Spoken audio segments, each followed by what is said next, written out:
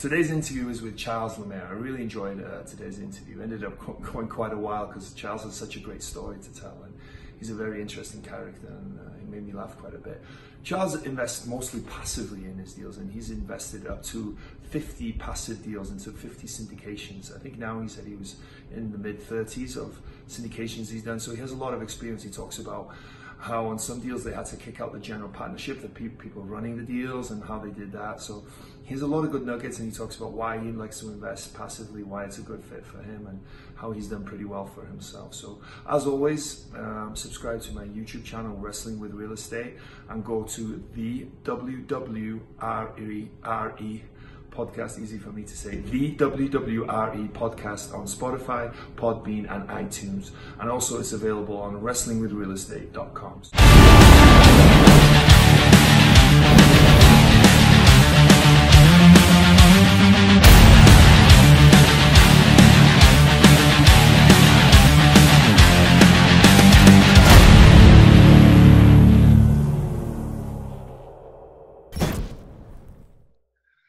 Hello and welcome to Wrestling with Real Estate, where we look to choke slam all your real estate problems. I'm your host, former WWE wrestler and Cirque du Soleil performer, and now, of course, multifamily real estate investor, Barri Griffiths. Now, today we have Charles with us. Hey, Charles. How you doing? Good, thank you. How's things going in Texas right now? They're a little warm and they're a little mask full. We have masks required, but I guess we're having some problems, but it doesn't affect me. I live in the suburbs and I'm pretty much non-essential, so I don't see much of it. Where I live, exactly nothing. Great. How hot is it there, out of interest? Because I'm in Las Vegas. We were hitting about 100 the other day. Let's see. Got rid of that. Come on. There. Okay. Someone wants to get a hold of you. So it's 100 there right now. I think. Yeah. I think it's lower by now because we're cloudy today. So I think it'll get somewhat cooler. Oh heck, we're only 92 at this instant. Oh, that's nothing. It's about 108 in Vegas today. So. But you're a dry heat. We're a wet heat. So it's steam room versus dry room. Okay, true. I personally, I prefer the dry heat. Personally, I don't doubt it. Great. Well, thank you for being here. I'm very excited about today's interview. It's going to be a lot of fun. I know that already, just from speaking to you prior to starting recording. And Charles has a lot of experience as mostly a passive investor, right? Would you agree? Pretty much only as a passive. I've taken over a couple of deals at times when I needed to, for short periods in most cases. But I've never started one from the beginning because I'm lazy. Don't need to. Had a good job that I was started at, I guess history-wise, if you don't mind. Yeah. Started in 2010, got into the first deal in 2011. The 2010, my wife dragged me to a real estate meeting, and we sat down, listened to the single-family part of it, did not have any interest there, listened to the multifamily part of it, loved the math, thought it was great, jumped in with both feet, and have been doing it ever since. So that's pretty much how we got into this thing. And we've gotten into 50 deals. 16 of those deals have sold. I have actually lost $1 on one property. So, you can't win them all, but I've made a ton of money on the other. So that's a good thing. And then, so we're holding 34 right now. And of course we're in beer virus mode at this instant in time. Here it is, July 27th, I think it is. Yeah.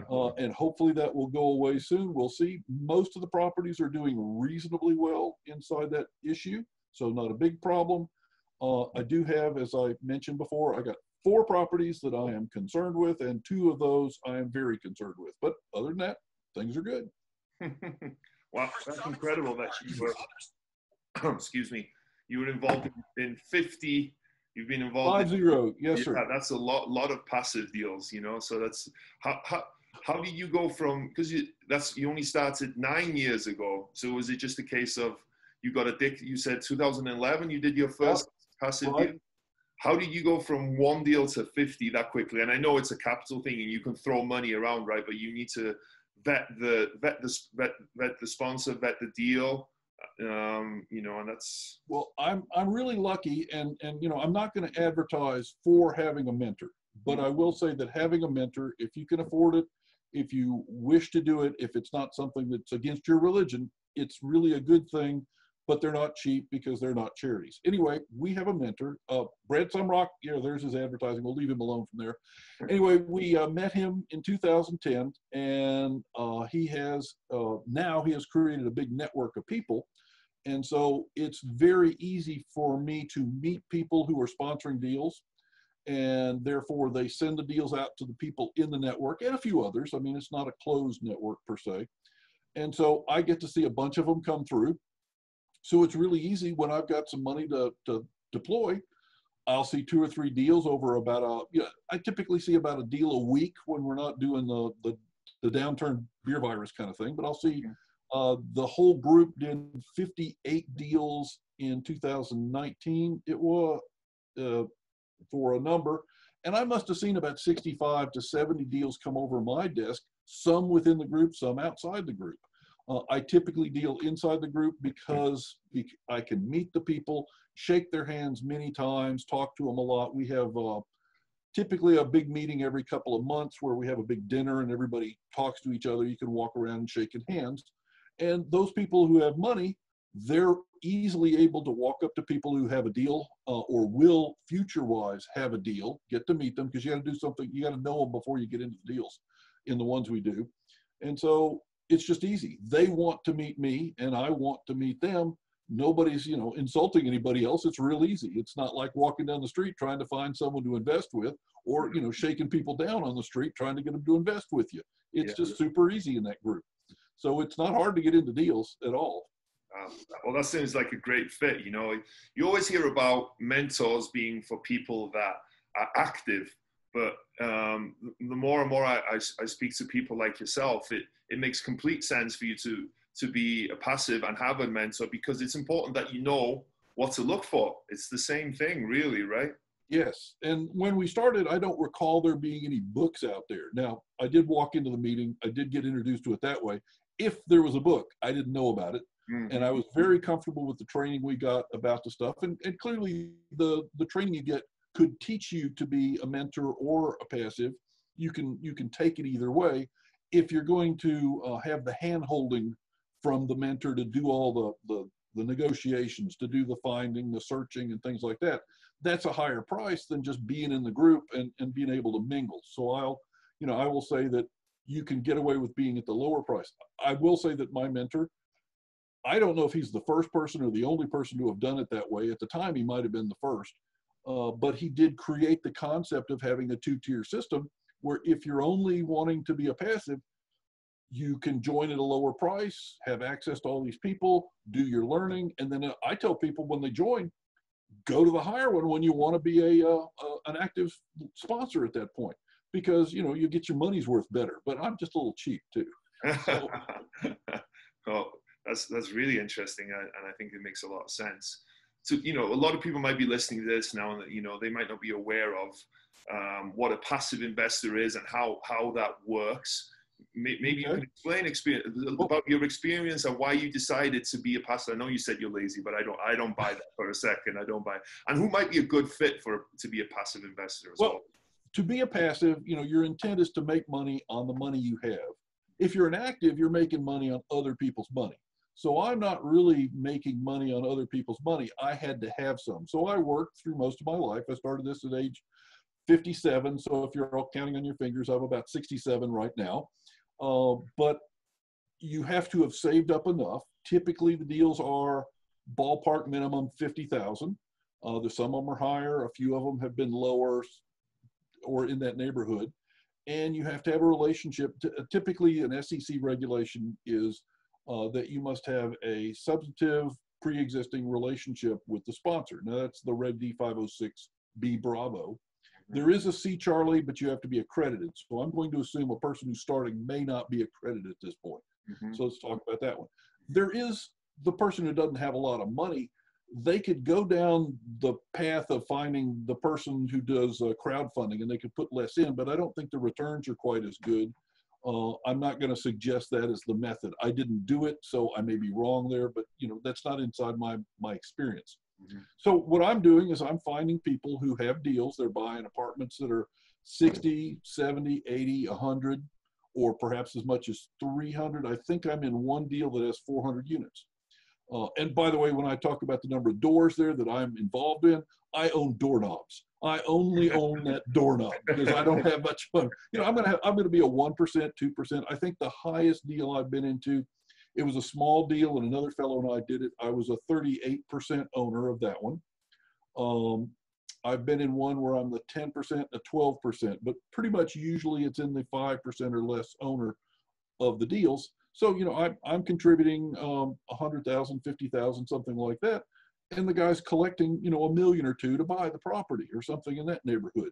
So I find those people, they're not easy to find, but they're not hard to find once you get into the thing. If you're walking down the street asking, you're not going to find the guy.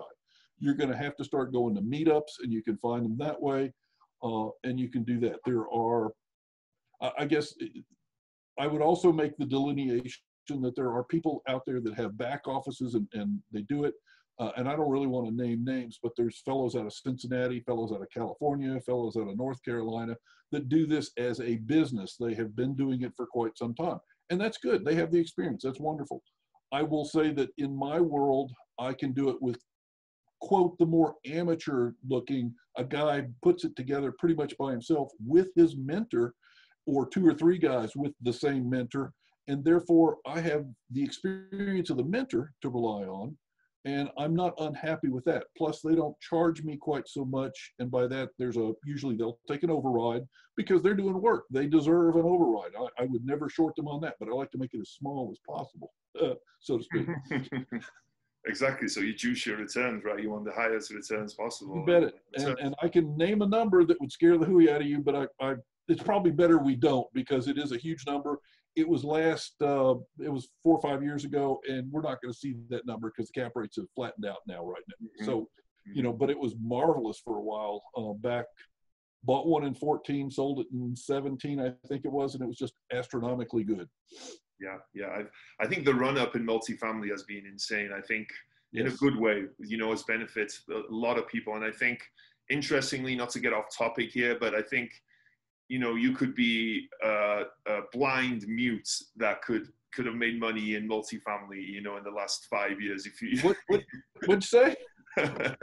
So I think, you know, I'm glad you were part of that run up and that it worked out. I think as well, you kind of touched on it. I think a good fit usually is someone for a passive investment to be a limited partner on a deal is someone who's high income earner, you know, someone who's too busy to maybe do that themselves. You know, it could be a doctor, a dentist, a lawyer, someone who's making that money, and it's better for them to be concentrating on their job, their W-2 job, and to invest on the side.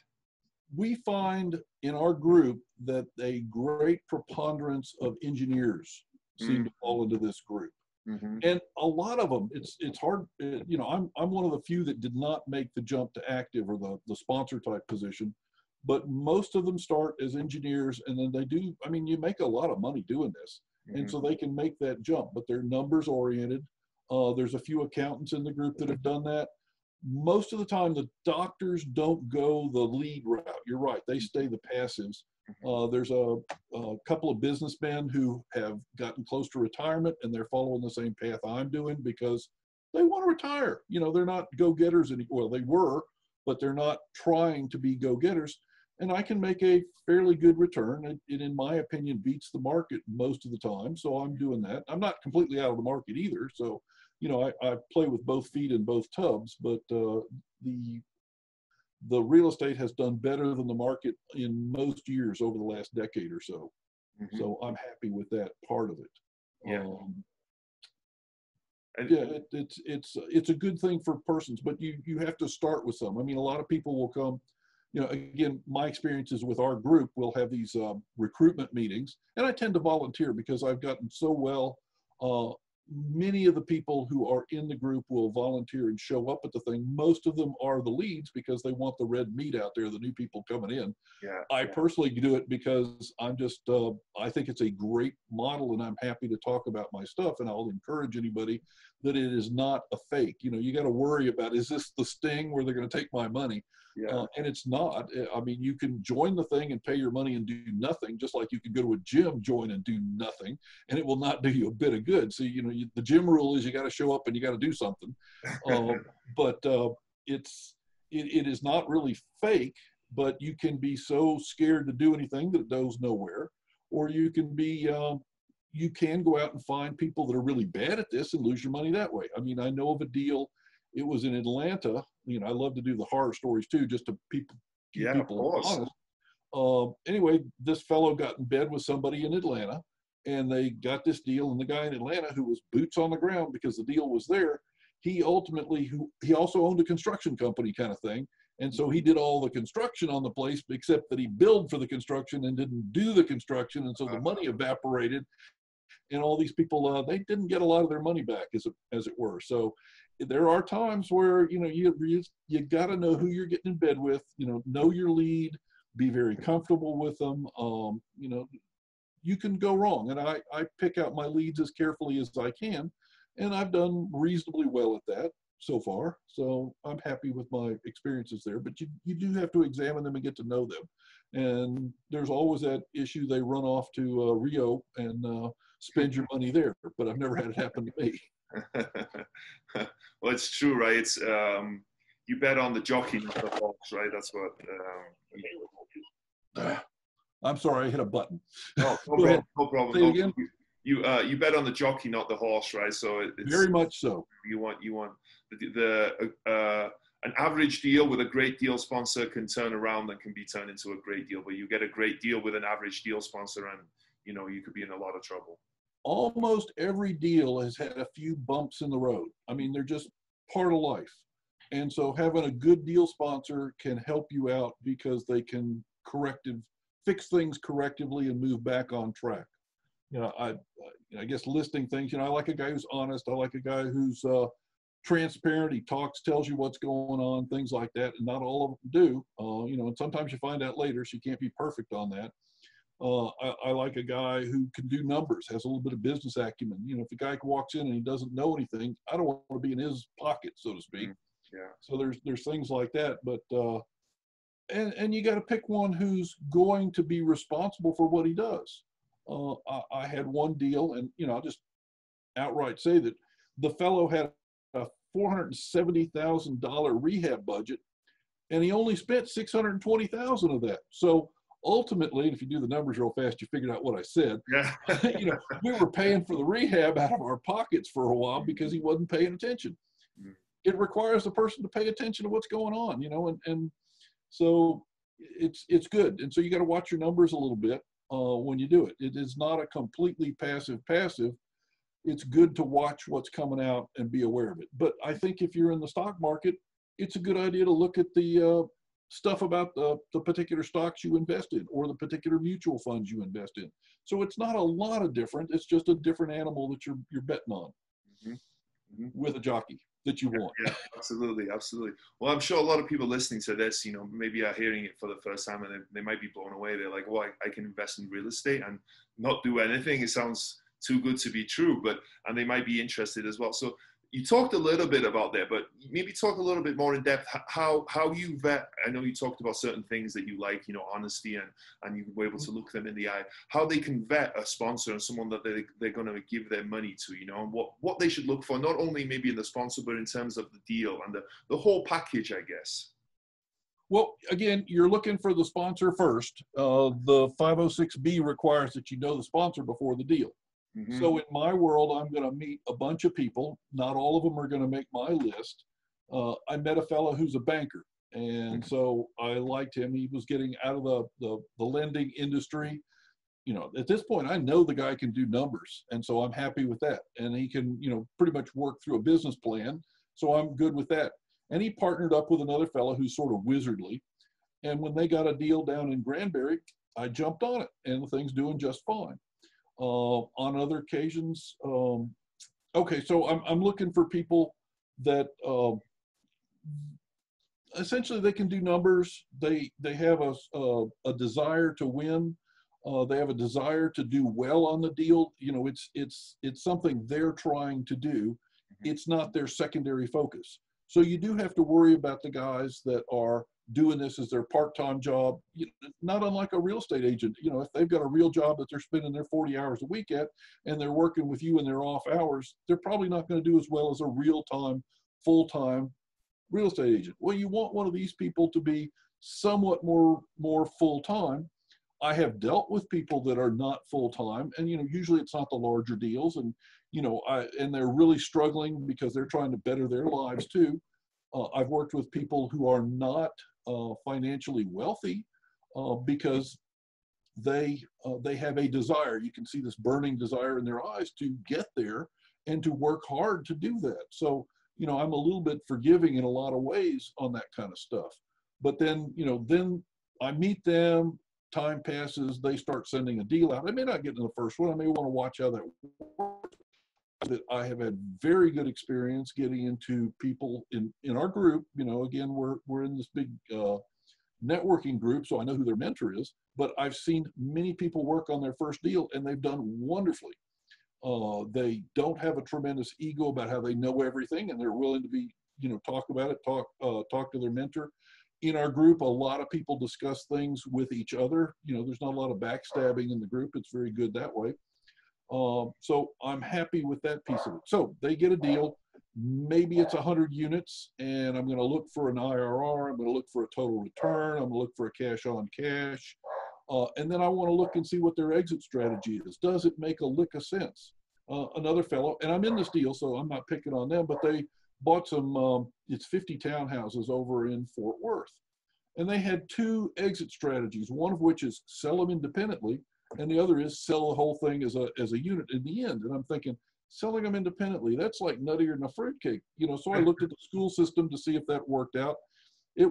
I don't think it's a place where people would want to buy, because the school system there is not wonderful enough to drive those to be a good choice for starting families to purchase into these things, because they're large enough to be, you know, parents and a kid. They're really a little too large for just a couple. But they have a garage, which is real unusual for the thing. So they have some really interesting pieces to the thing, and we can rent them to families. They're sitting at, well, there's 50 of them, and I think we have one empty that they're filling off and on. So we typically have about half an empty per month, and you know, it'll sit empty between people as we roll the place, and it's done very well. But you still have to sell it in the end. So what's the plan? Well, we'll sell the thing as a whole thing. Makes sense to me, and I think it'll work. But you don't know. I mean, we'll have to find out. I could be wrong. Maybe we'll sell them the other way. But I'm thinking they at least have one plan that I agree with that'll work. You'll see people that'll say, I can raise the rents this much. And you go, dude, you're crazy. You know, and so you go, I don't want to be in that deal. That isn't going to work. You know, they're just trying to get too much rent increase in that area. Or there was one deal we were in, and I thought it was so cruel. We were charging people utilities, and if the utilities went over a certain amount, we would charge them more. And I thought, well, that's a really good deal for them. Not. If the utilities are less than that, we're fine, because we'll keep the difference. But if it's more than that, we're going to stick you for the difference. And the deal worked out okay, but I just thought that, you know, we were a little bit much on that one. But I would prefer a little bit more honesty to our customers on some things like that. We tend to want to provide, you know, good, safe housing.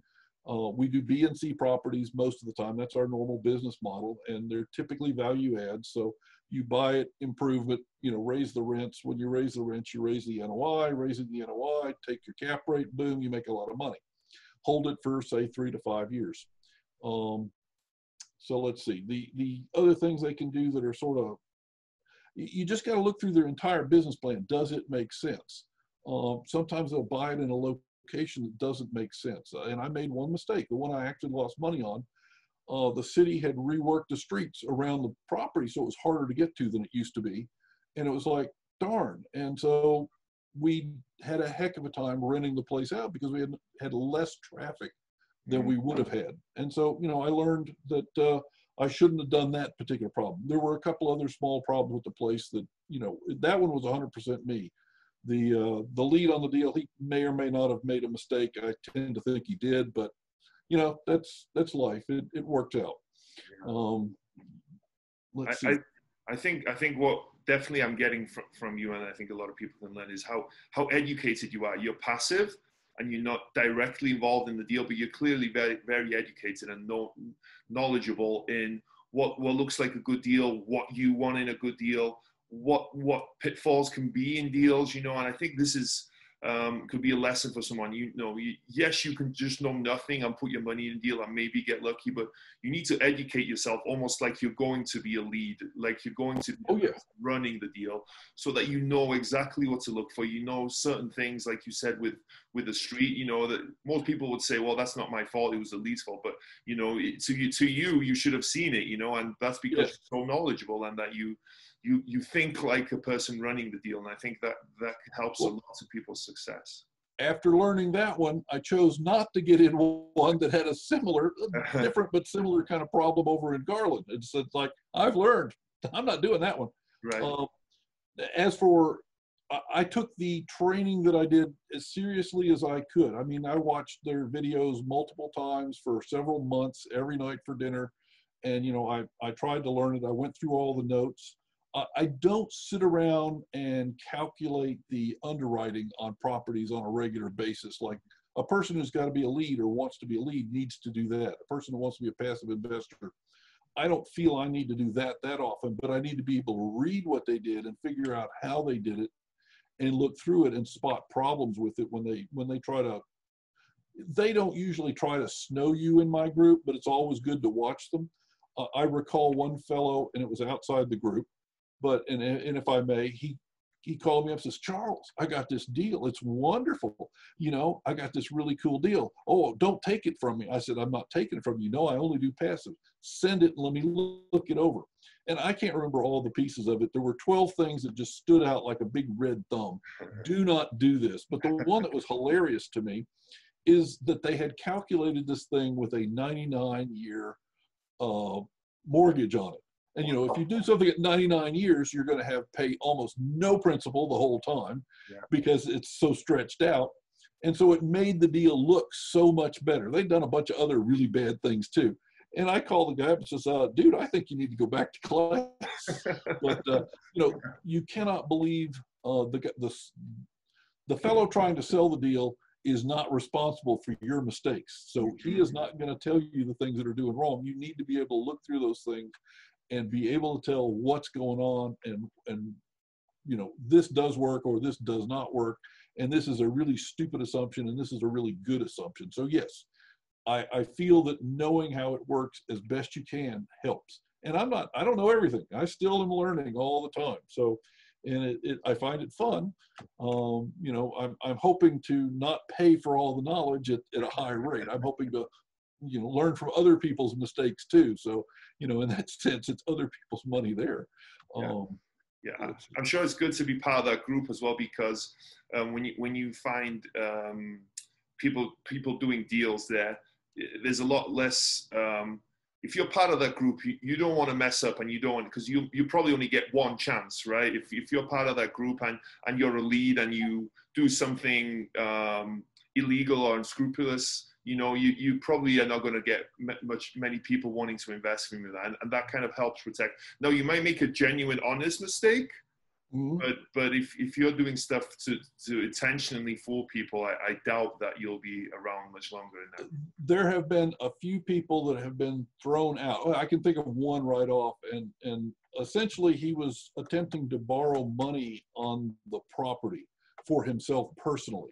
Which is about as crooked as, it's almost as crooked as you can get. Yeah. And the KP on the deal happened to notice it, asked him about it, and ultimately, boom, he's out too. He was actually the third person that I know of that had been tossed as a lead. There was a fellow who, let's see, I started in 90. So I'm sorry, I started in 10. So this thing was about 2003 or 4 when a person was also tossed out here locally. I met the guy that did the tossing. And I don't know if we've hit, I forget what we've talked about, but I also was involved in a tossing at one point on my first deal. So There's not been a lot of tossing going on, so to speak. They're not easy to toss, but if you need to toss them, they need to go. But if you don't need to toss them, they need to be kept. It's a very high mark. They have to be really bad to toss them out. Yeah. So. I was interested there. You said as well that you're not opposed to working with people on their first deal. So no. as long as they maybe have someone looking over their shoulder or something, and as well they meet, they have that desire, they have that hunger, and they're genuine, they're honest. You can look them in the eye and they don't scare you. Because as well, I think so most people, they might think, okay, you need experience, and which you do, but you can have other people's experience to help you. But I think the first time deal for a lot of people, especially people who are in this for the long term, and you'll find out pretty quickly, I think, who those people are, right, once you start talking to them. Their first deal is going to be critical, because you mess up on your first deal, you might not get to a second or a third deal. So you're going to make sure that first deal, you're going to put everything into it. You're going to try and maybe give above average returns, and you're going to make sure that all your investors are happy. Well, I'm never going to see, I don't think you'll ever really get above average returns per se. I mean, a deal's a deal's a deal. Right. You don't go out and find multifamily at a discount. You find multifamily pretty much valued at what it's valued for. The way you make it better is to, operate it more efficiently. You can get it a mom and pop deal, for instance, and they're going to want a certain amount of money for it. You're going to get it to a point that it is what it's worth. Occasionally you can steal a deal, but it's rare in the multifamily industry. So the real money is made by operating it so much better, bringing the value up by increasing the NOI. And then when you increase the NOI, that worked out with cap rate makes the value of the property so much more.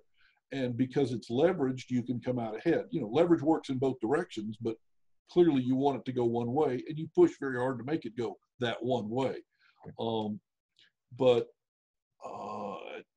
You said something and I can't remember what it was now, but anyway. The first time. Oh, the first time, yeah. Yeah.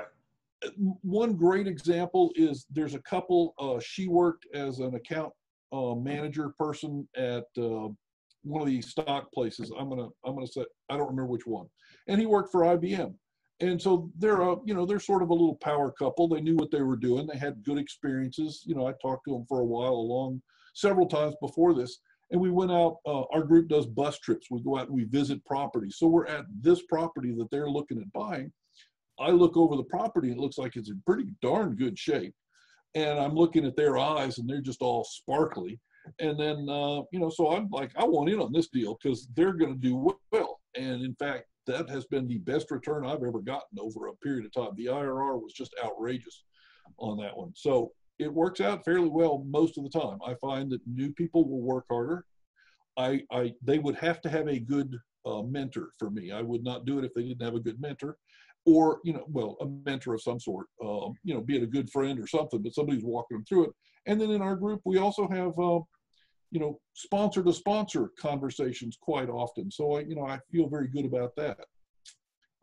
It has been good for me to have that group. I did meet someone. And I don't want to be specific enough you could tell who it might be, but they went through a presentation on how many trials and tribulations they had as they were working their way to begin this. And they were so proud of the fact they didn't have a mentor. They were just touting, I didn't use a mentor and I made it way through and I made it past this struggle and that struggle.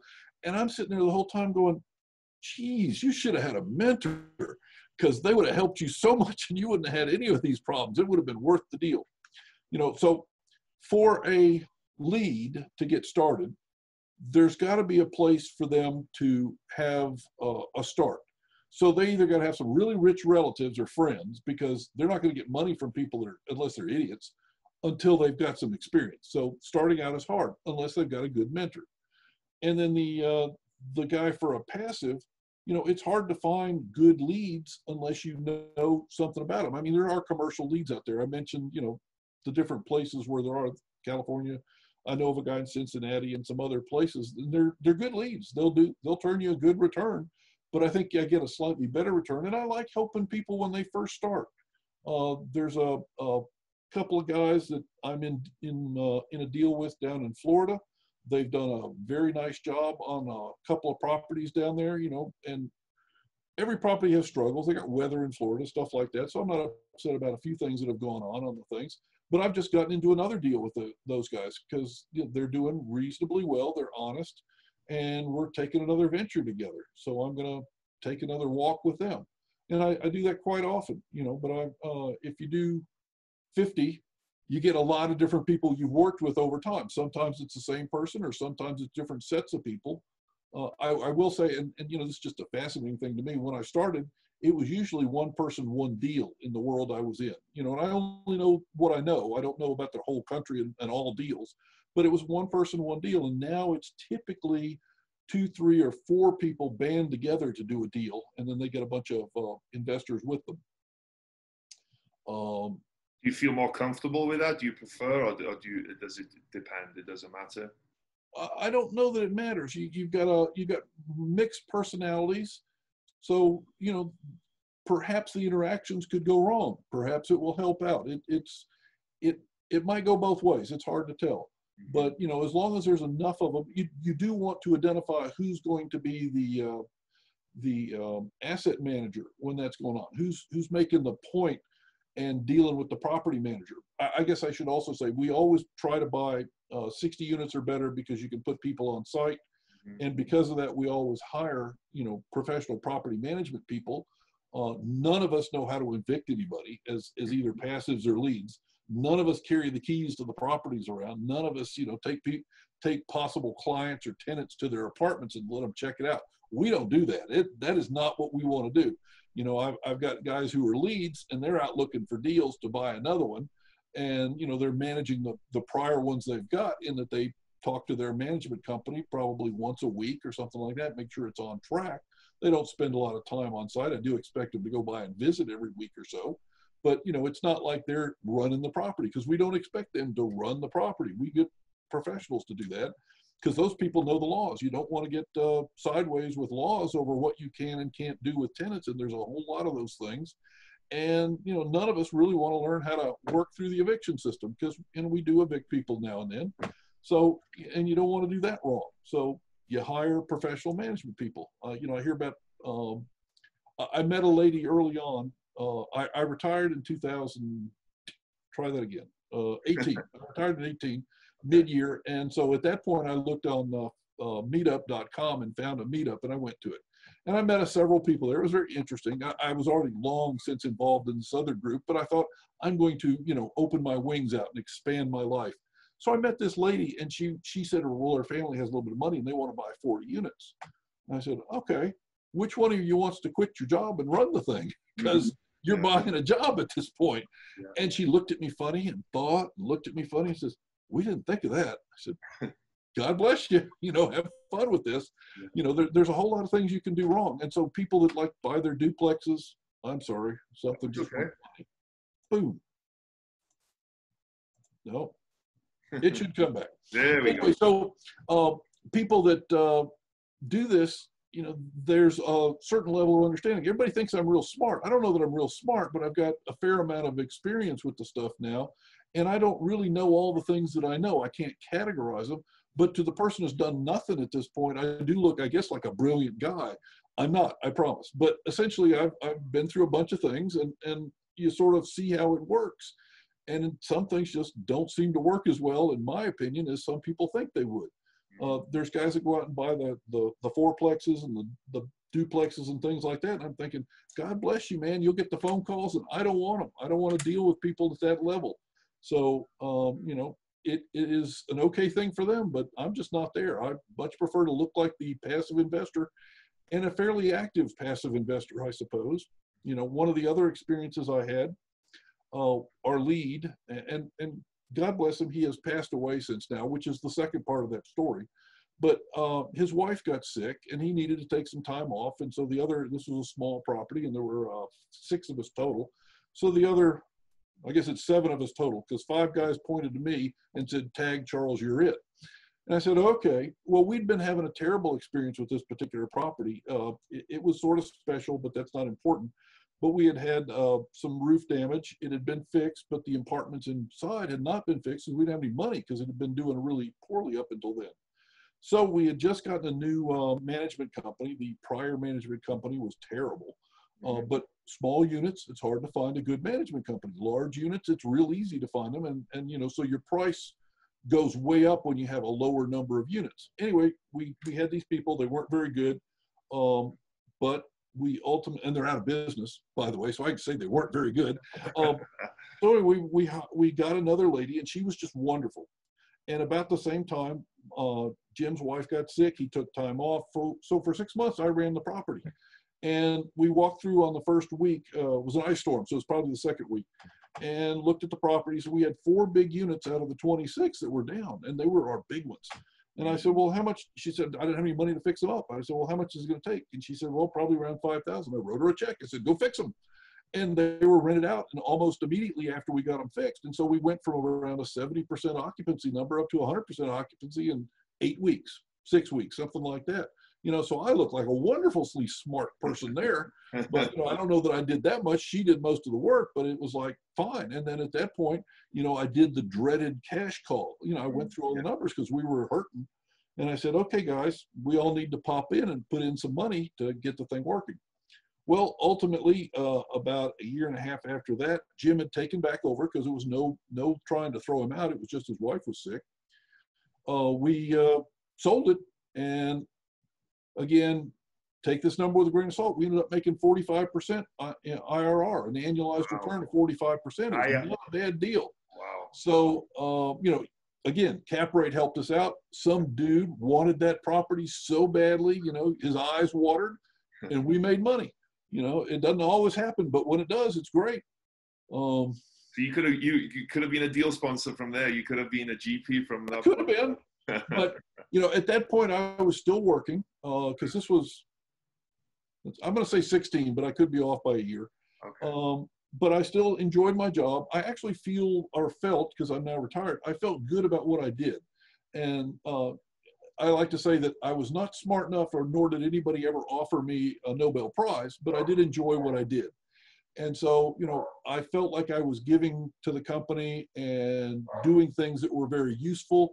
I did sort of a unique kind of programming thing. I don't know that I'm all that unique, but I like to think I was. Yeah. And so I did stuff that was good. It made me feel good to have accomplished those things, more so than investing in apartments at that point.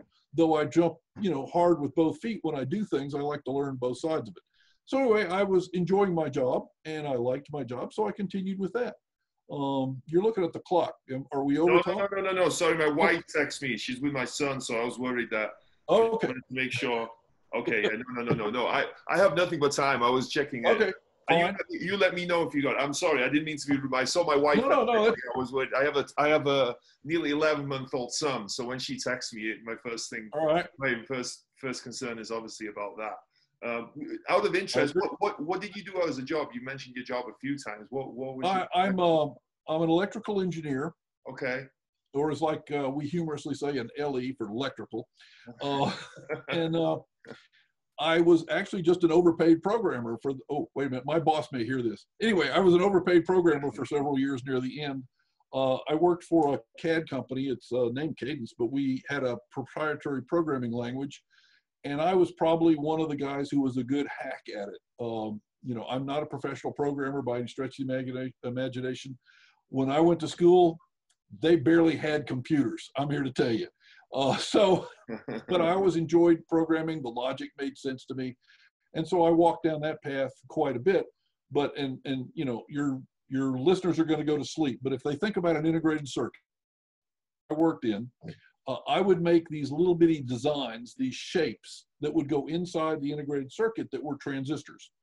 And those transistors were placed by the engineers who actually put them together. I was a guy who provided what they call the PDK, or the parts from the company, the raw transistors that they would then graphically place, and then they would be manufactured.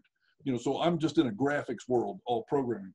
Right. And so they would want things that would change and mutate and stretch and do things like that. So my job was to program them to make them easy to use, and that they would make interesting changes and shapes and things like that.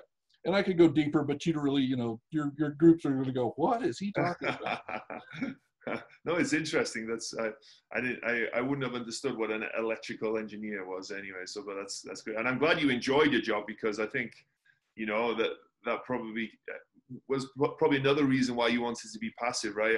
A lot of times here, the driving reason behind a lot of people wanting to be on the GP side of things is because they want to leave their day job, you know, and I think Yes. you know, that could be another something that's a positive for someone like yourself, is if you know someone wants to leave their day job and they're driven because of that. I think it could, you know, it could be something, it could be a positive. Well, realize that work is a 4-letter word. Mm-hmm. So there's really some odd things about work. I enjoyed what I did, but, you know, not everything about work, 4-letter word, is good. So in the electrical engineering world that I lived in, I've been laid off several times. I was fired once. You know, it was a very, the company went out of business once. So it's tumultuous in some sense. And there was always the worry that you get stuck, you know, with no chair to sit down when the music stops, too close to the end to find another chair, so to speak. Well, I started doing this stuff when I'm 57. And so I had another, about 8 years to go before I was going to quit. And I started making money about 3 to 4 years after getting into this. We started making a fair amount of money. And I'm thinking, hey, if this goes south, or my real job goes south, if they pick it up and move it to India, they do, you know, anything weird, they close an department, I'm on board with, you know, I could jump over and be the GP guy. You know, it was available to me. I could do it. And so it is a wonderful thing to one's attitude when they're working, that they know they've got a really good backup plan, and they're making more money in their investments than they're making at the job. Yeah. I sent my entire check from the job in 1 year to pay my taxes, because we just did wonderfully well. It was just outrageous. So, you know, it was for fun. I enjoyed what I did. I really did. But if they'd fired me, bam, I'm over on the other side.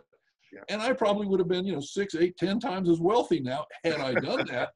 But, you know, money isn't everything to me. Enjoyment is something, but I make what I would call plenty. Don't tell my wife.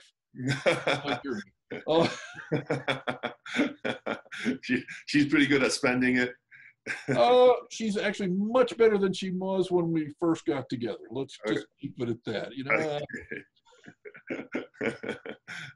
We won't say too much in case she's listening. Right? But we make more now, so maybe I'm a little insulated from that too. But I think you touched on it there, that, you know, real estate is such a powerful tool. You know, when my eyes really opened up to it, you know, you have so many options to start off with, and so many different avenues. You can be a flipper, you can be a wholesaler, you can be a passive investor, you can be the general partner on a deal. There's so many things, but as long as you're willing to invest in yourself and invest yourself completely in the business, and, you know, learn the skills that it takes, you can absolutely give yourself financial independence. And like you said, that financial independence, I've heard it so many times, gives people such a lift and so much more confidence. I've heard it so many times that people, they got to that financial independence, and when they were at work, they were a different person, because they didn't have to be scared of their boss anymore. They weren't disrespectful, but they didn't have to go, yes sir, best sir, blah, blah, blah, and let them bosses walk all over them. They could stand up for themselves, and they found out that work was a lot more fun after that as well. Oh yes. I recall a conversation where I had a good friend, and we would talk about money and life and things. I said, I can control my expenses, but I can't control or change my income, you know, so I can work on one side of the equation. And, you know, if income is greater than expenses, you will ultimately save some money, and I could do that. And I did, you know, so I got, you know, we were on track to have a reasonably good, as I call it, coach retirement. My wife works for an airline, so we talk about the coach retirement. Okay. But, you know, with the real estate, we moved up to first class in our retirement. Certainly as high as business class, but I think we're at first class by now. Yeah. We may not have the best seat in first class, but we're doing pretty good. It's so good to be up there.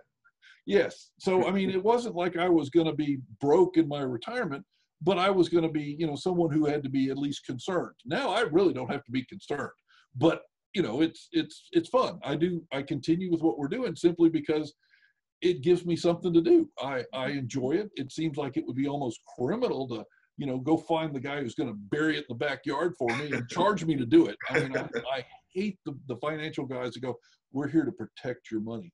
Protect it, my whatever, go make me some more. And so I continue doing this for that reason. I've always had very interesting attitudes about money because, you know, they're like, oh, you got to be, as you get older, you need to be more into bonds and be so much more careful. No, you just make more money so that you have enough. So if something goes wrong, you can keep your pocket change to live on for a year, because the downturns don't last that long. Yeah. And then you move on. It's not that big a deal. You know, if you're on the edge, then you got to be that guy who, oh, I got to have my age minus this, doing that, and just be squeaking by the whole time. I took a class. It was hilarious. You can take a class that teaches you how not to pay any taxes by putting it all in IRAs, pulling it out at the right minute, and all that. You just have to be broke enough to get away with it. And I'm thinking, yeah, I don't think I want to do that. So, I mean, there's a lot of different avenues, and they're just stupid, but there are people that follow them because, oh, that's the easy way. No, not me. Thank you. That's a fantastic perspective, because like you said, I've always heard the closer you get to retirement, the more conservative you want to be with your investing strategies, right? You're going to be a lot less risk averse as you get up there. But as you said, if you can, within reason, right? You're not going to just buy a bunch of Bitcoin and kind of forget about it and wish for the best. I don't do Bitcoin. You're right. I don't do Bitcoin.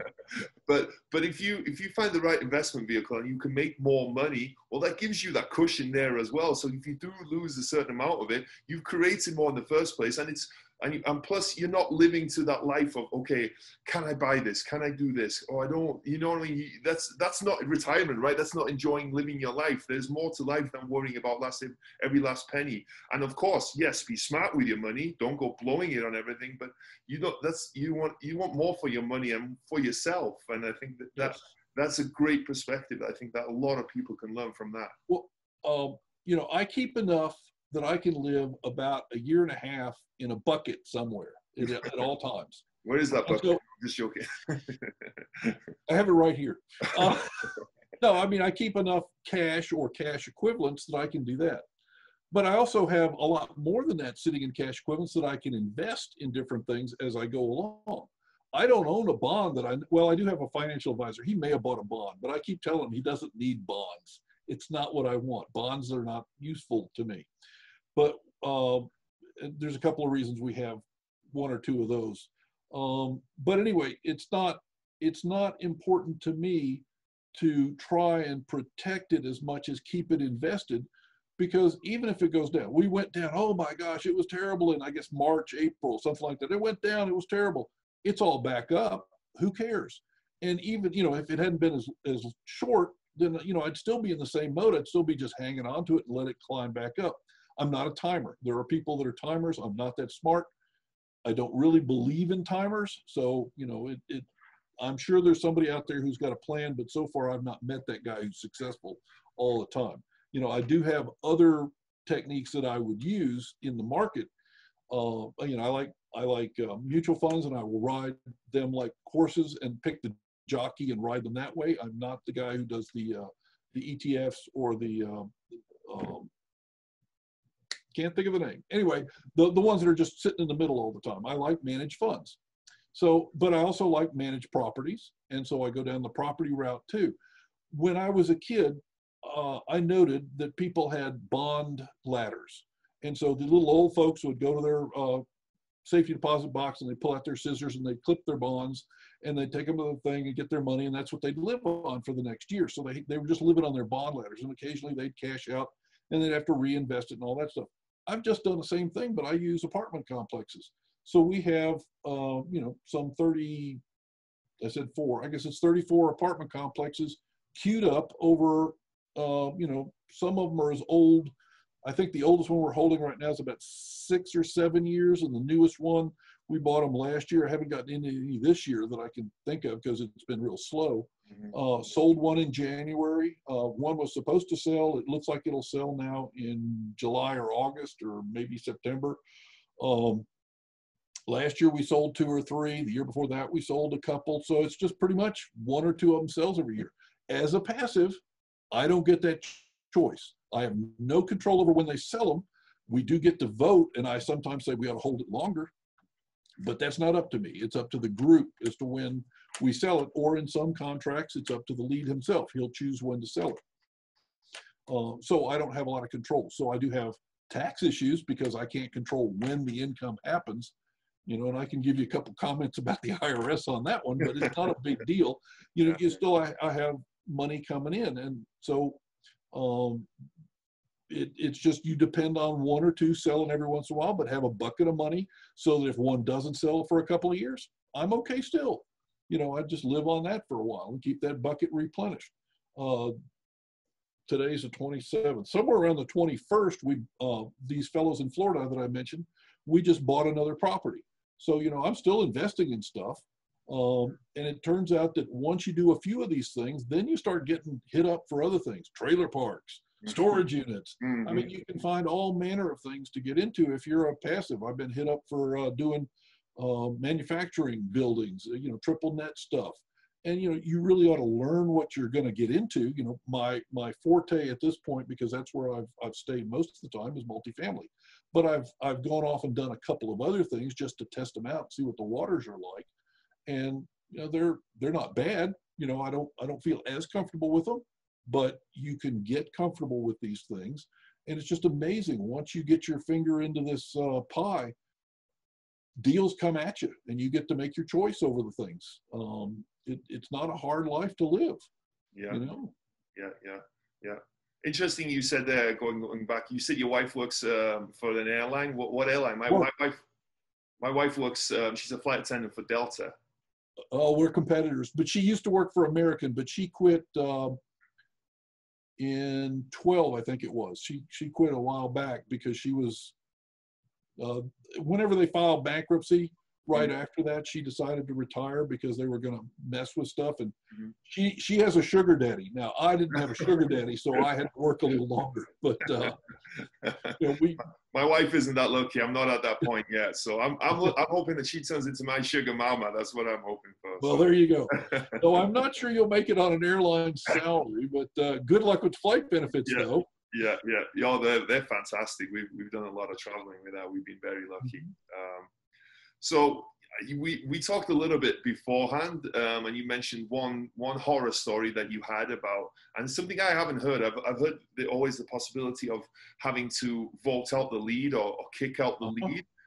Maybe talk a little bit about that, kind of about what happened, why you needed to happen, and then how you guys did it, and maybe what you did going forward from there, because I think that's a fascinating story. First deal I got into, and I guess I'll just do numbers. I put 150 into this particular deal. First deal, and I was also a key principal, signed the note. And so I was taking some risk on the deal, but I felt very comfortable with the mentoring that I was getting. I felt very comfortable with the direction, and it made sense to me. I will say that handing over a check of that magnitude, the first time I did it, I had to push my hand with every ounce of effort to get it over to the guy. So about 18 months into the deal, you know, these things last about 5 years, ballpark. The mentor actually had a deal nearby. And so we were about 1.5 miles apart, thereabouts, and they were running neck and neck for the first 18 months. So, you know, he was doing fine, our guy. And after, let's say, about the 15-month mark, and we used to do a lot of on-site meetings and all that, he forgot the paperwork for the meeting and the financials weren't there. And that was a little iffy on the whole thing. And then it turned out that he had changed the computer system, so we actually lost all the financials, and that caused us a great deal of concern as time went on. I found out a little bit later, you know, it was a long discovery period over what actually happened. But, well, I guess the main thing was he had been ducking the bank. So our loan was out of a company it was a Fannie Mae, Freddie Mac, one of the agencies, and it was being run by a company in Minnesota. They came down, and he just didn't show up for their meeting because they come down and inspect the properties. Well, I didn't really know this at the time. This was somewhat mid-summerish. So on December 23rd, I get a letter from the bank said we were in default. And I thought, well, this is not a good thing. So I called him up, and he said, don't worry about it. And I said, that's exactly what I think I'll do, is worry about it, because this sounds like the thing you kind of ought to worry about. I called the other two KPs on the deal. There were three of us total, and one of the guys was having some cancer treatment, so he was out of service. And one of the guys had moved to Boston or was working in Boston, and so he was out of the deal. So it fell to me to do the due diligence to figure out what was really going on. I called the bank the next day, and one of the humorous parts of the story was, you know, we're talking December 24th. The 5th might be a recognizable date, if you know what I mean. In any case, so I talked to the guy for about an hour, and he doesn't know who I am from Adam, and I told him we're going to fix it. He didn't believe me, of course, but essentially it was an interesting conversation. So I did, and you know, to spin forward a couple of weeks later, the lead on the deal said, "Oh, I didn't even bother to call him because nobody would be at work." And of course, I thought to myself, "Well, that was pretty not true," and a few other dirty words I thought of him at that instant. Yeah. In any case, one of the other fellows in the deal, and he actually wrote a book about this, but did not mention my name. I'm still not forgiving him for that one, but I've done a bunch of deals with him. I'll mention his name, Kenny Wolf. He's a good guy. I've been in several deals with him since then. This was actually his second deal, I think, my first deal. He was not a KP and I was. So he was watching things pretty closely too, and we were in communications about it. So he and I formed a little group together, and we found all of the other investors, formed our cabal, had very interesting discussions with some of the investors. You know, some people just don't quite get the concept that they wanted to come together and talk about it. And I pointed out that, well, by the time we come together, you better be ready to vote, because this is, you know, it is, you know, one shot kind of thing, and you're going to lose all your money. And we actually came very close to losing the deal. We were, when I say we were in default, we were in informational default. He was not passing information back to the place. They were upset with him and things like that. Well, how were distributions at the time? Sorry, not to interrupt. They had gone to zero at that point. So you guys were making no money, and Yeah, but that's not as unusual as you might think. And I'll hit me with that question a little bit. Because, anyway, so there were just little iffy things. Now, at that point, he had gotten his second deal. It was actually his third deal, but the second one I was familiar with, over in Fort Worth. And I was also invested in that one. And it was starting to act real funny too. So I was involved with those KPs over there, asking them what they knew about the whole thing. And so it was beginning to look sort of iffy all the way around.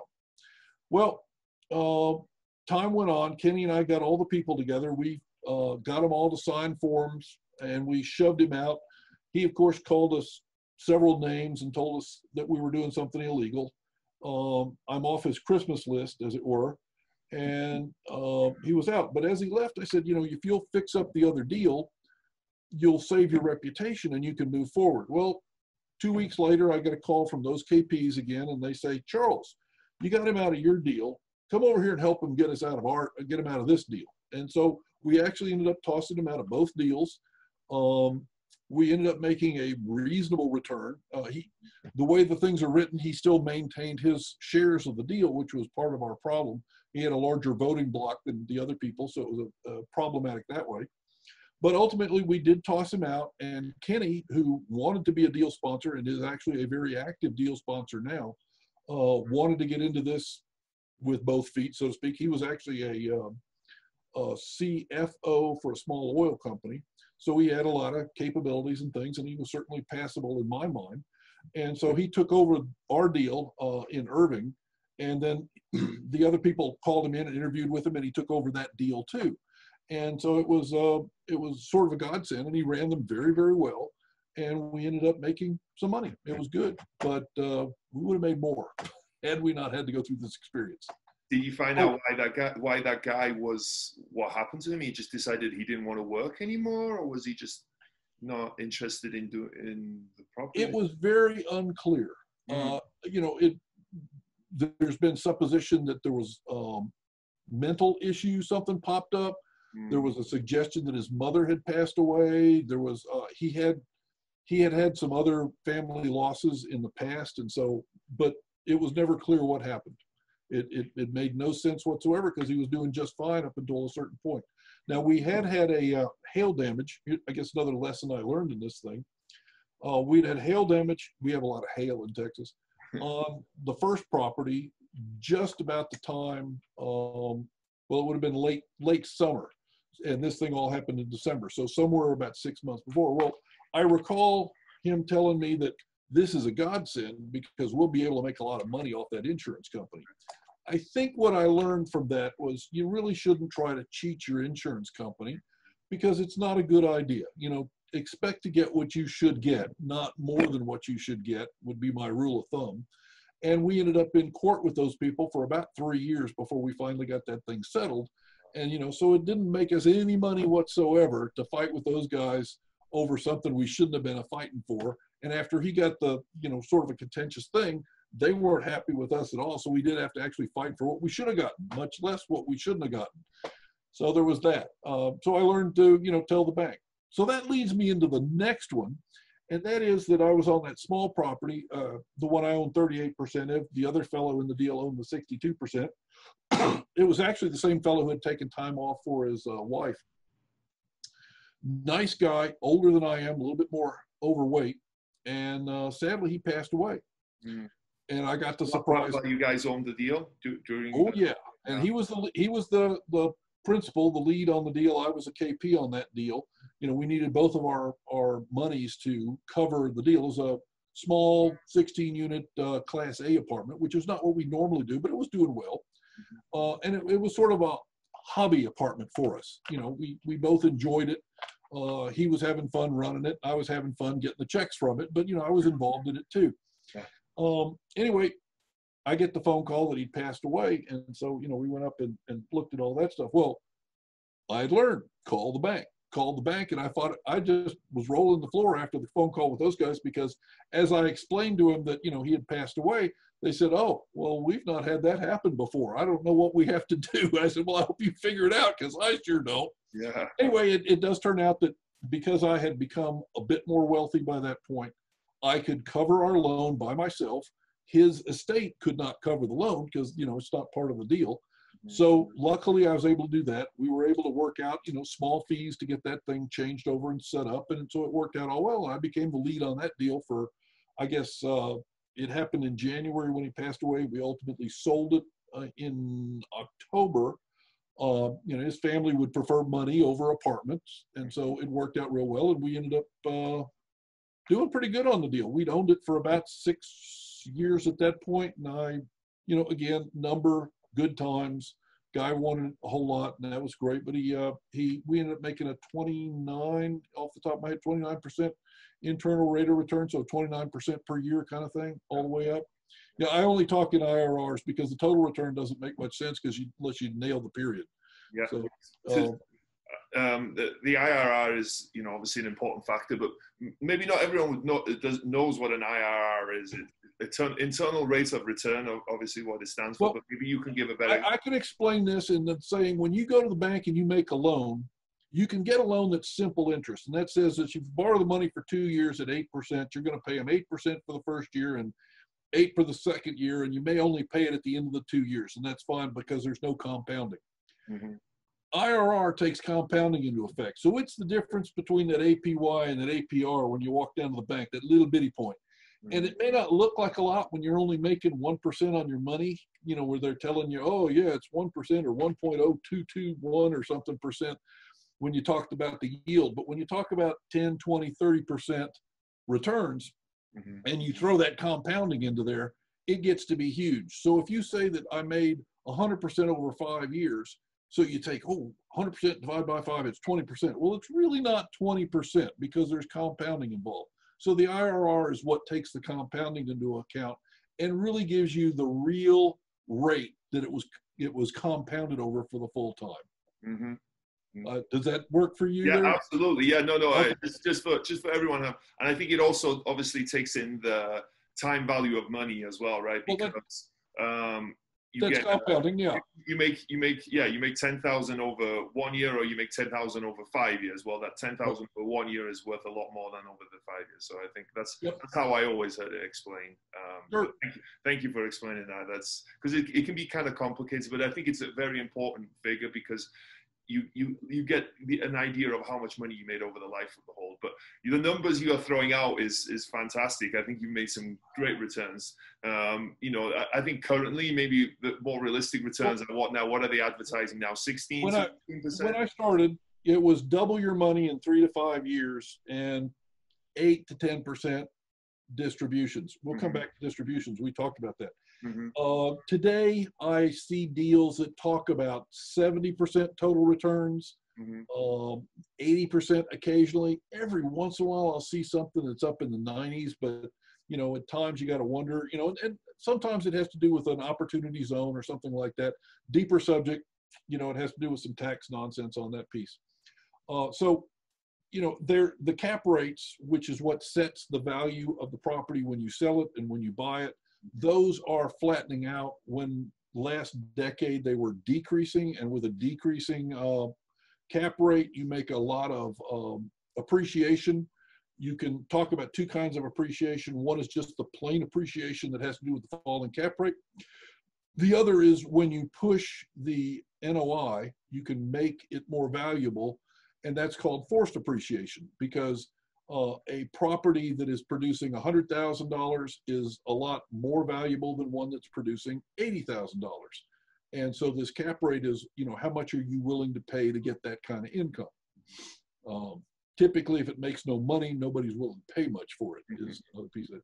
Anyway, distributions. One of my stories on the distributions, I'm in a property up in Columbus, Ohio. Nice property. I think it's about 120 units off the top of my head.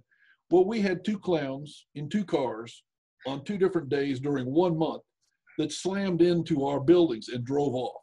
Oh. And so we paid for it because, the damage is not so much that it's going to hit the insurance minimum.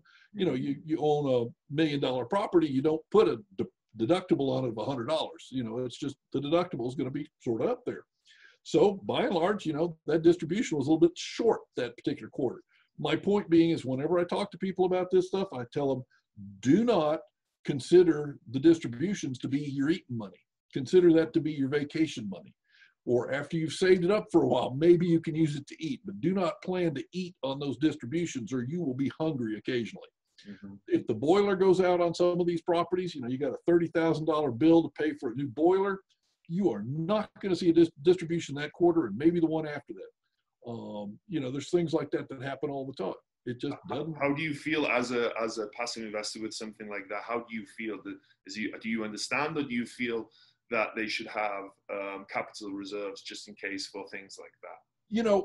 Airlines ought to have spare airplanes when things don't work, and the Navy ought to have spare ships sitting around, and heck, I ought to have spare money sitting around, which I do, in fact, but that's beside the point.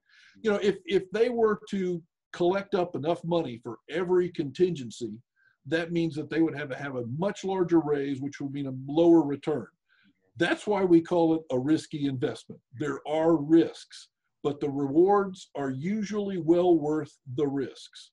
You don't over purchase. You don't double subscribe the deal simply because, that way we'll have spare money. It doesn't work that way. You operate to a reasonable amount. You don't try to cover every contingency. So I'm okay with it. People get into these things and they go like, I put my 100 in and I'm expecting to get 10% return, so they ought to be paying me $2,500 next week. And I'm going like, it'll probably take them a couple of months or 3 or maybe a quarter or 2 to stabilize, and you won't see money until that happens. Now there are people, and there are deals where they will collect extra money so that they can hand it back to you. Mm-hmm. So that you can think that you got paid for that first quarter. And I'm thinking, well, golly, let me see. They're taking a cut. So what I've really done is just handed them money for not doing anything. Now, that's not real bright. So, I go into it with the attitude that we have a contingency continuum. A yield play is one that's doing pretty good, and you're probably taking over from a really good operator. And a value play that's one that's in really bad shape, and so you're going to have to put a lot of money into it. Well, a yield play is going to take a quarter or 2 to stabilize because you got to get new management in place and maybe re-tenant the place a little bit or something like that, and do a little bit of brush up around the thing. So it may take a quarter, it may take 2 quarters to start getting those distributions in line. That value play, I'm in one deal that I probably won't see a check, and I know this, for 2 years, maybe 3.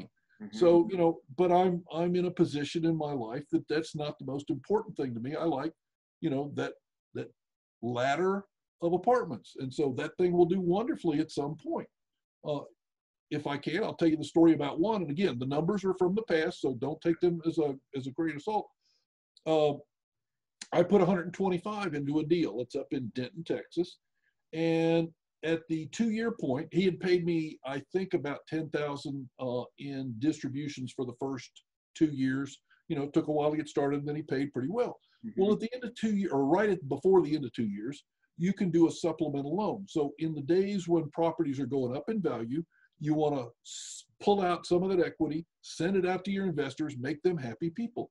Well, he did that, and he sends me a check for $116,000.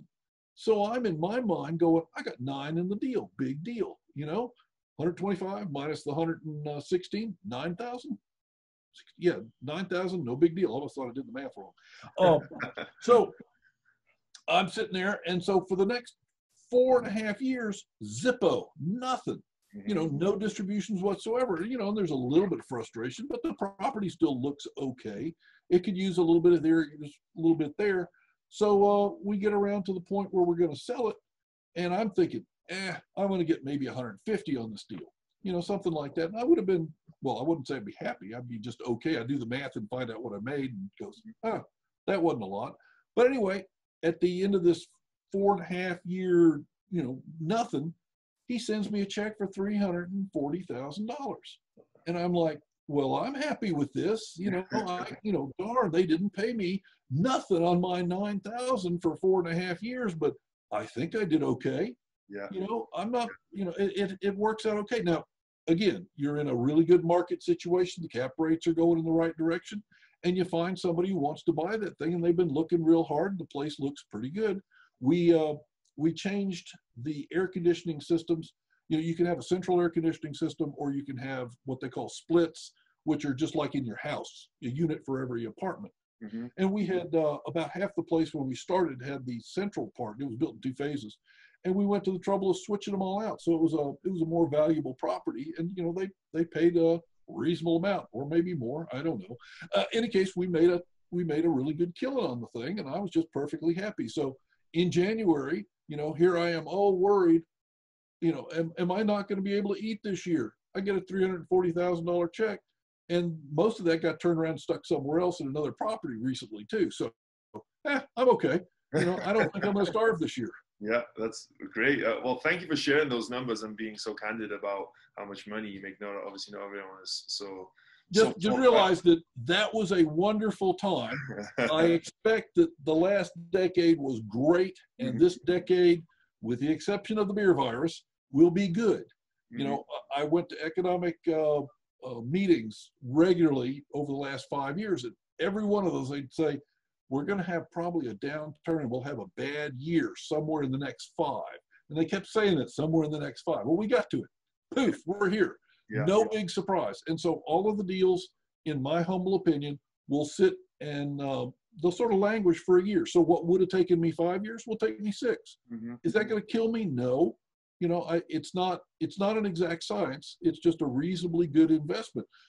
The market has done reasonably well on its rebound. It'll go up, it'll go down. Big deal. The houses market, it'll go up or it'll sit still. It doesn't go down that much, as from what I've seen so far. It can, but not, well, housing. Multifamily doesn't go down that fast. It sort of sits still and then takes off again, perhaps. But you know, so I'm reasonably happy with it. Yeah. I think with multifamily, it's like you said, different to single family because of that income stream, and because people need the demographics behind it now more than ever, right? We're becoming more and more of a renter nation. You know, people are buying houses later in lives. They're settling down later in lives. As the baby boomers are downsizing, so they're looking for apartments and an easy place to live, rather they don't have to worry about all their amenities at the place. It's all bodes well for multifamily. So even though, you know, where are we heading? Who knows, right? Are we heading into a little bit of a stormy weather? You know, use the plane analogy again. Are we heading into some turbulence? Probably, right? But, you know, the multifamily plane is one of the best planes to be flying in, I think, right now. We'll find the airport. I'm sure of it. You know, they'll find the airport and we'll land just fine. But you know, there is, you know, things that people should know as they get into this is the differences. You know, there's A, B, C, and D type properties. Mm-hmm. You know, A are the really new fancy ones with all the amenities. They don't really lend themselves to a value add kind of thing.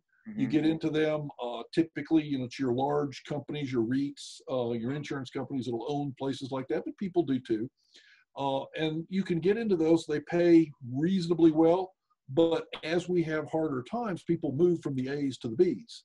As we have reasonably good times in certain areas, San Antonio being one of them, there's not a lot of difference in price between them. So they'll get suckered into moving up to the A's until, the concessions disappear. Then they'll move back down to the B's. So some of my B properties, the ones I'm invested with, I don't own anything. I'm just the investor. When I say my properties, that's what I mean. But, they're struggling would be way too strong a word. We have some vacancies in them at this point that we have seen people move up to the A's because of the concessions. But as time goes on, those concessions, these places get a little bit older, they'll move back down into my place. As times get rough, they'll be moving out of those A's down to my B's, and my B people might be moving to my C's. Nobody moves to D. D means terrible. Don't do that. Yeah. These are the ones where the pizza guy will not deliver. We don't buy them. We try the police might not even go as well. Yeah. There are some of those. The police know every D of property. They are there. So I don't do D, but B's and C's work fairly well. You're dealing with, they're not rich people, but you provide them a great place to live. You provide them with safety. They have families. They deserve to have a clean place to live and a safe place to live. And we do that. And, they will pay a reasonable amount for that. So, I think, as we're talking about investments and making money and whatnot, I think, a lot that gets missed sometimes is that as, apartment investors, I think we provide a service that is missed sometimes. Yes, of course, we want to make money on our money, but just hearing you talk, I'm pretty sure you're the same way as me. You want to provide people with a great place to live, or as best as they can afford at that time. And I think there's a lot of value to that, to knowing that you're providing families and couples with a great place to live that, it's a nice place that they can go home to every day, that's safe and that's well taken care of. I don't mind making a buck, but I will say that the leads that do the best are the ones that make it a nice place to live, because then every person who lives there tells their relatives, hey, this is a nice place to live, and they move in. And that lowers our vacancy, and we stay fairly well occupied when we're a nice place to live. Now, if you're a bad place to live, you don't do your maintenance, you're a slumlord, they try to move out, and it doesn't do you a bit of good. Now, we still have people, there are skips. There's always skips in these things, and there's people that lose their jobs. Right now with this COVID thing going on, I have all sorts of heart for the people that have lost their jobs. I have very little sympathy for the people that are collecting and buying the big screen TVs instead of paying me. I'm not very sympathetic along that line. But for the guys that are struggling, I like to work out as best we can to deal with those folks. So, we're doing what we can on that one. It is nice, but we just did a backpack drive, a school drive for one of the places over in Irving, and it's really nice. I mean, the leads are just deep into that stuff, and they've done that. We had one lady, she turns them into real communities. Everybody wants to live in that place, so we keep it full. It's just great. So, it's good for our pockets, but it's good for the people too. Yeah, it works absolutely. Out. I guess if I can go back to getting into these deals. Yeah, please do. When you look at them, I think that leads will oversell a couple of pieces. It is true that you can use your IRA money to get into one of these deals. As an IRA, I can take my $100,000. Now, the $100,000 is still my IRA. The IRA gets paid when the money comes out, and that's fine. But there's a thing called UBIT and UDFI, which is a tax. Well, wait, there's a tax on an IRA? Yes, there is a tax. If the property that you're investing in is leveraged, you're going to pay a tax on it, and it is not going to work out to be as nice a deal as you thought it was. So don't be too excited to jump into one of these things with IRA money. There's ways around that. You got to do some studying, and it can sometimes be solved, but don't be sold that bill of goods right up front. The other one that I think that they talk about as a passive is you can make a lot of tax benefits. And so they're going to talk about bonus depreciation. And bonus depreciation is a wonderful thing, but as a passive, it really doesn't do you much good on your first property. It does help when you go down the line and you sell number 3 and buy number 6, or whichever one. You buy and sell the same year, then that depreciation does you a benefit, and it pushes your taxes off into the future. But, you know, if they're talking about, oh, we're going to give you a huge amount of bonus depreciation, that's just the most wonderful thing since sliced bread. It is if you're a real estate professional. It is not all that helpful if you're just a regular passive investor. And although I might be in a ton of properties, what I do does not count as real estate professional. Now, in the future, I may end up being, because the most recent one is a slightly different deal. It's a joint venture that I'm into, but I'm not really a lead on the deal. But in general, don't get over anxious about the bonus depreciation if you're purely a passive, especially on your first deal. And well, I just think they oversell it, so I say that. Okay, yeah, that's absolutely.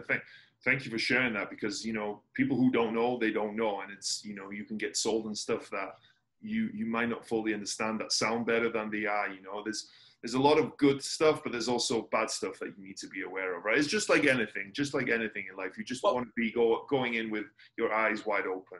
It's not a terrible piece of the puzzle. It's just that, you know, it's this big jewel they try to pass you, and it turns out to be a rhinestone in the rough. Right. Yeah, absolutely. Well, I mentioned to you earlier, this show is called Wrestling with Real Estate. I used to be a professional wrestler. So we have some wrestling themed questions that they go along with real estate, but I always start with the toughest one, the nitty gritty question. What would your wrestling name be? Yeah, you mentioned this at the beginning before we started taping, and I thought about it a little bit as we went. And I'm thinking I'm going to wear a big W for the wimp, because I am not athletic. And by the way, looking at your size, I would not want to have to wrestle you. I was going to go for the experience. I think a big E. Experience. All right. The experience. I think like that.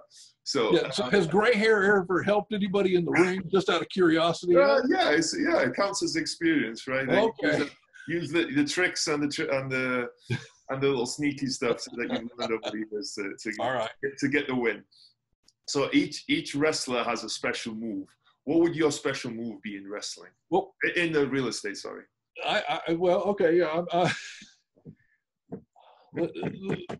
I'd love to say grand slam or something stupid like that.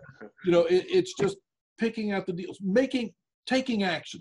You know, if you never do anything, you'll never get there. You know, so really think it through. And I do like having a mentor if you can afford it. Now, if people don't have a lot of money, I suggest they not right up front. But if you're going to do it, jump in with both feet. Decide you're going to do something ahead of time. You know, maybe read a couple of books before you really get a mentor or something like that, perhaps. But it can be lucrative. But if you do nothing, it is absolutely unlucrative. There is no benefit of joining a program or even, you know, just hanging around if you never do anything. Yeah. So take action. So it's an action move. That's it. Action move. It's full of action. Now, what's been the biggest body slam you've taken in your real estate investing career?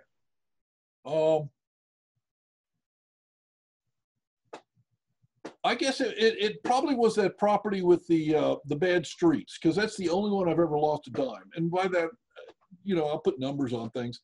I've made bunches of money in all of them. We lost 4,000 out of the 100,000 I put into it. 4,500.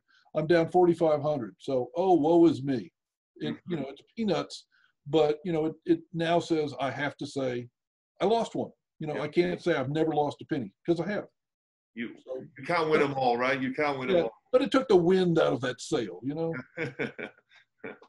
Well, but you mentioned you learned the lesson, so on the next deal, you're aware of that. So it may have saved you a lot more in the long run, you know.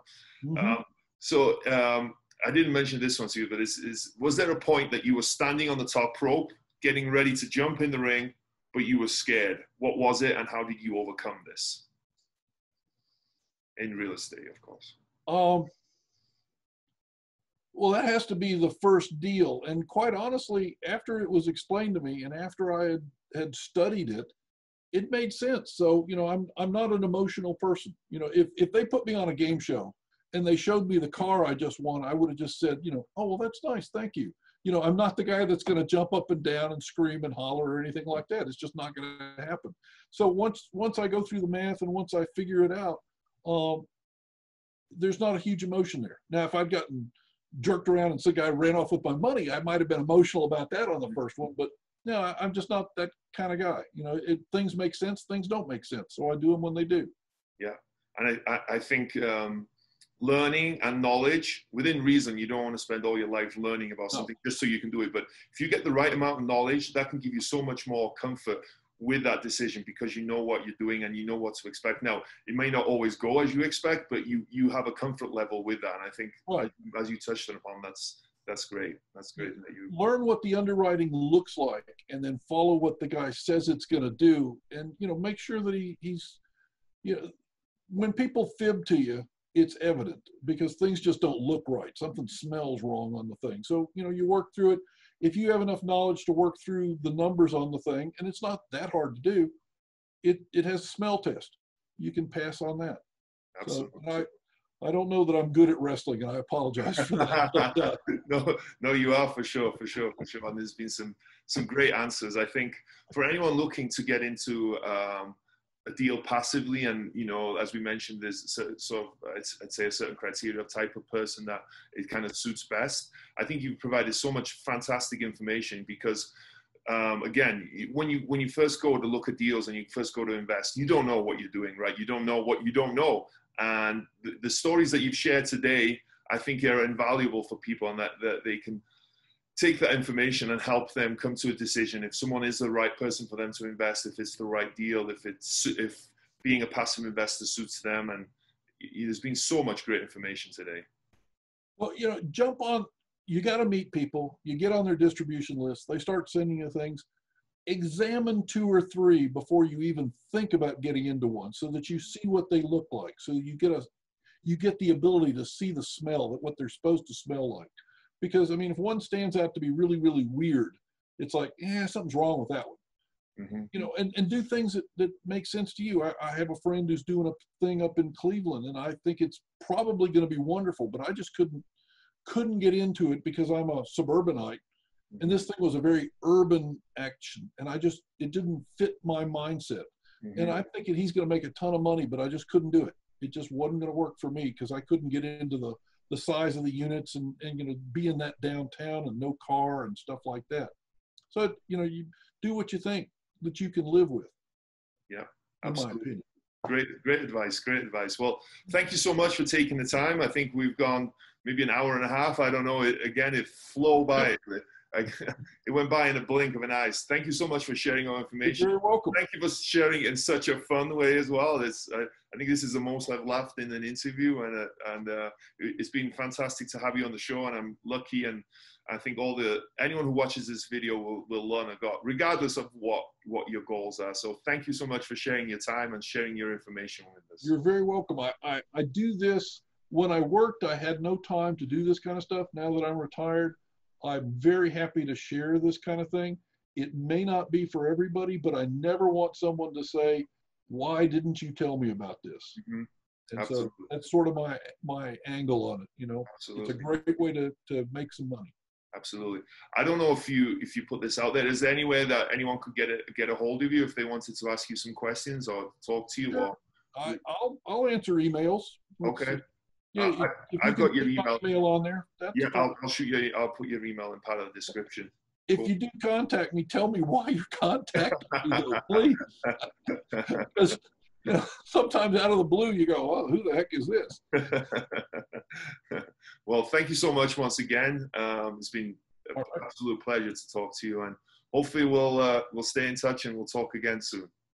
You're going to have to give me that tour that absolutely. I have. Yeah, 100%. But hopefully, I'll have my fingers crossed that we open back up. But absolutely, bring your lovely wife as well, and someday we'll open. Yeah, absolutely. All right.